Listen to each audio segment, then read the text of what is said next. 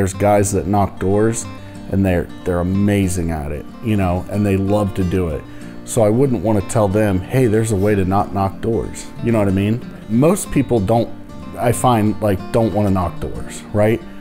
I don't want to do it. It's the best lead source that I've found so far, but it's the most uncomfortable because I feel like I'm bothering people, right?